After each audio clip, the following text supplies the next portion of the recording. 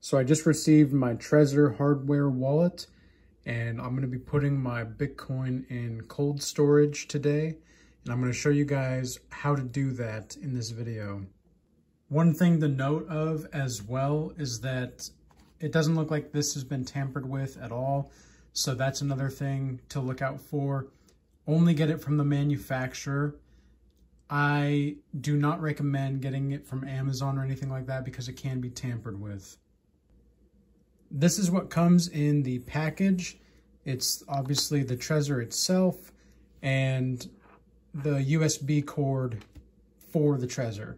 Okay, so I've connected my Trezor to here, and now I'm going to go through the process.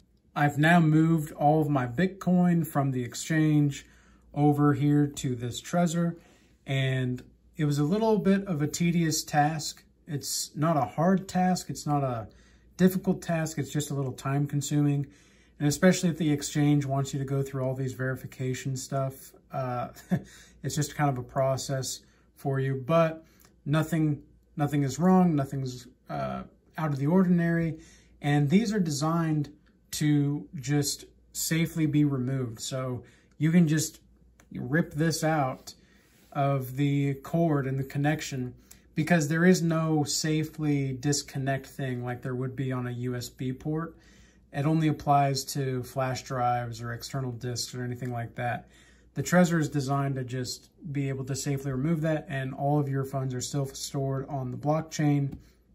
These are just the keys, right? These are just the keys. So you have all the keys, you have all the information. I hope this video was useful and informative, and until next time, peace.